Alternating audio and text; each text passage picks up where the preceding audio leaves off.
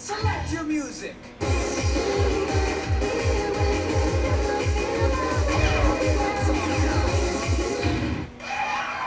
Second stage. Ready, set, step.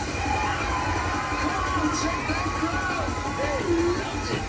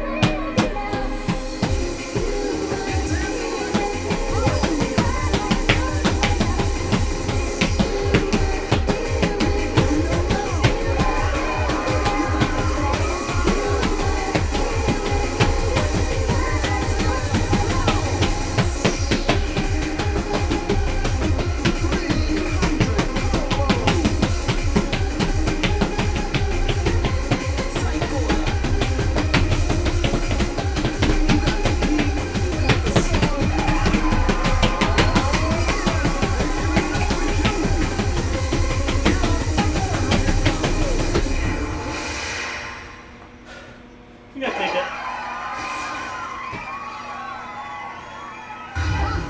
Full combo.